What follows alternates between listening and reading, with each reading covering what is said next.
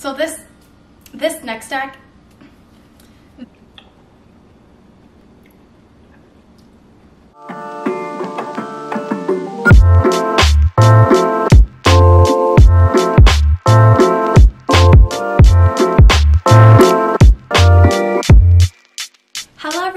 welcome back to my channel. I am Molly and I'm super excited for today's video because I will be showing you some of my favorite all-time snacks. I used to eat these all the time in college and I haven't been eating them recently, so this video is to re-inspire myself to eat some things that I used to love. I also wanted to give you some ideas on some snacks that are super easy, super yummy, and things that you can eat every day. Let's just jump into the video.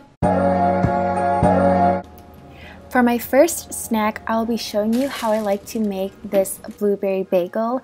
You can use any bagel that you'd like. Here I'm using some whole wheat bagels. Take your bagel and cut it in half. You can use both sides, but I'll only be using one half today. Originally, I wanted to film this video and do a voiceover, but as I was filming, I decided to do a taste test, and because I did the taste test, the video kind of took on a new format, so this first part I will be doing the voiceover. Go ahead and pop your bagel into the toaster, and you can toast it for as long as you'd like. Gather the other ingredients such as nut butter. Here I'm using almond butter, some fresh blueberries, and later on I'll show the agave nectar and hemp hearts. After your bagel is nice and toasty, spread on a nice thick layer of the almond butter.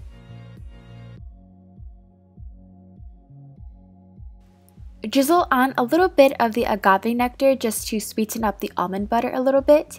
Then this next part is my favorite. You're just going to load up as many blueberries as you can fit onto that bagel. Drizzle a bit more agave on top of the blueberries so that the hemp hearts or hemp seeds have something to stick to.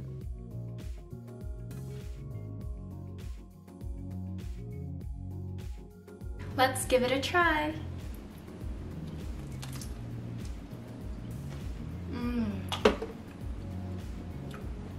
So yummy. When you bite into a juicy blueberry, so good.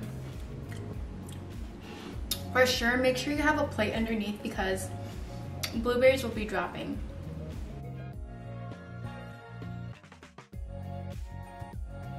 Some of the blueberries are sweet and some are a little bit tart.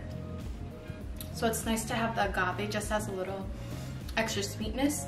You can use any type of blueberries you want for this, but if you have access to buy fresh picked blueberries or to go pick your own, that's the best to use because they're just not as mushy as the ones that you buy at the store. Very filling. Okay, let's go on to the next snack. This next snack is literally so easy. Well, it kind of depends if you're good at peeling a mango or not. I'm not really good at peeling a mango, so it kind of takes me a while, but otherwise it's really easy. You just need a mango and some tahini. Some people are really good at peeling mangoes with a knife. I just use a peeler like this, which is not the most efficient, but I'll show you how I do it anyway. This is up to you, but I think it's better using a mango that's not super ripe.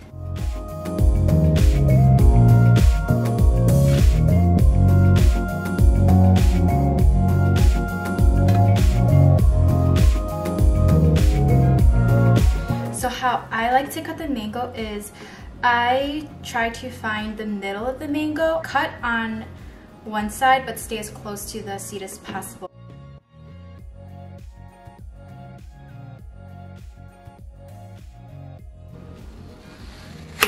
Okay, there we go. And then I'll just cut these pieces off to eat. Then I cut the other side. I just cut them into thin slices.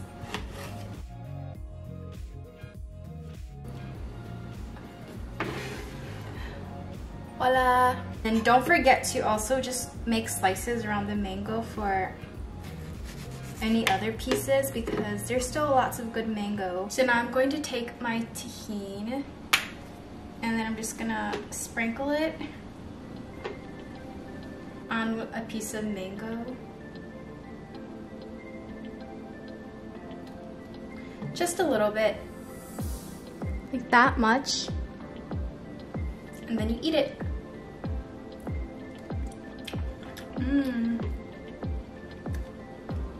It's so yummy. There's a little bit of sweetness from the mango, but then this just like, I don't know how to explain this. You just have to try it.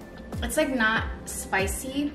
It has like a little spice, but doesn't feel spicy, if that makes sense.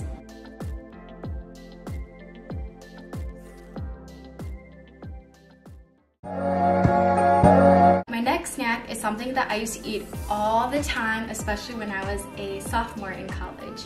For this, you will need tortillas of your choice. I'm using whole wheat organic tortillas, strawberries, a banana, nut butter of your choice. I'm using almond butter here again.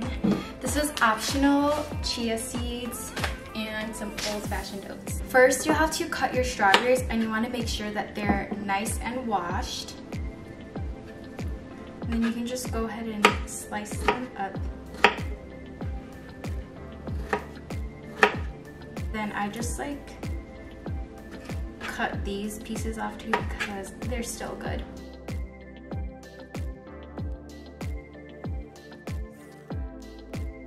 Now you want to cut your banana, and I'm gonna cut half first, and then we'll see how much I need after that.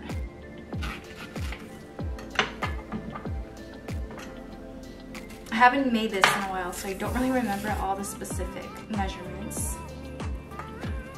And you just want to slice them.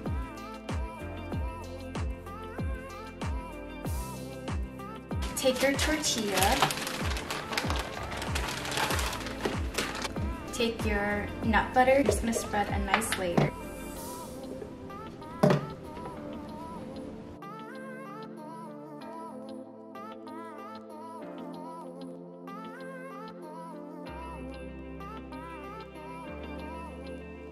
Now you're going to want to start layering on your strawberries and bananas. You're going to wrap this up like a burrito.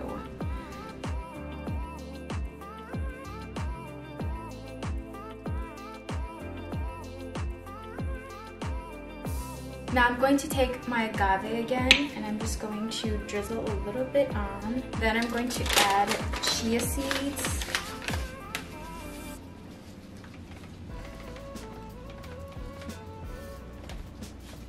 A good amount. Taking some of the rolled oats, and then just gonna sprinkle it on top. I like doing this just for a little bit more sustenance and texture. And I'm gonna try to roll it all up. I may or may not have to take out some stuff. Let's see if I can do this. Yeah, fold in the sides, and then you're just gonna wanna roll it over. Your hand's gonna get messy because you have to tuck it in.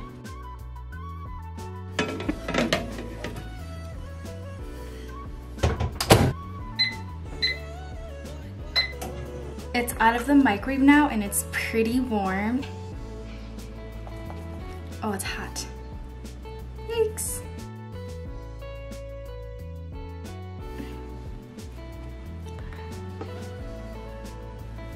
Look at that. This does taste best warm because everything's just all comforting and ooey gooey. Let's give it a taste. Also, juices might come from the bottom, like I already see some juices, but that's like the best part. Okay.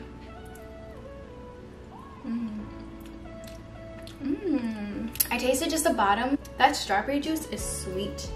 Okay.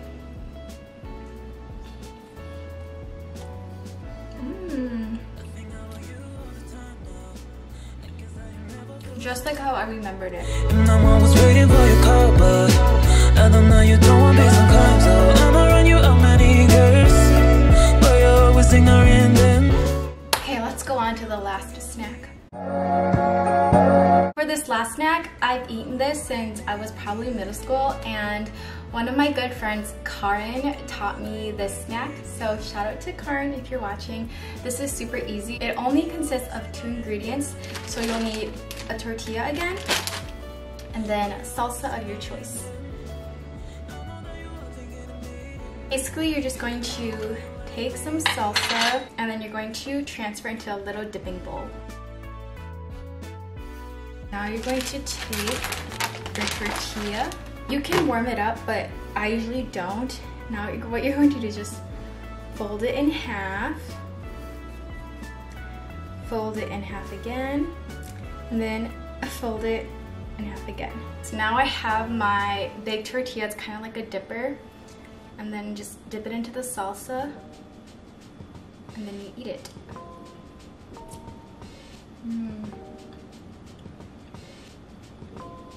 It's really good.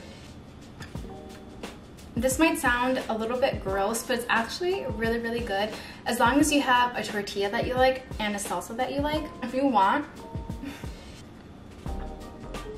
instead of folding it to eighths, you can just fold it in half first, and then take that half, fold into a fourth, fold it into this position, so that's just not as thick.